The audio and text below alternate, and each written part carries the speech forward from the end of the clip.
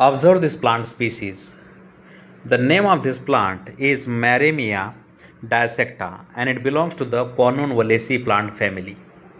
Observe the leaves of this plant. The leaves have the finger-like shape and they are digitally lobed. Observe the stem. It is a hairy stem and all over the stem you will find the hairs. Observe the flowers. The flowers corolla is whitish color and gamopetalous condition is there. That is, all the petals are connected to each other. At the very center you will observe the pinkish colors linings are there and from inside the androeciums are coming outside which are whitish in color. So remember the species called Merremia dissecta which belongs to the Convolvulaceae plant family.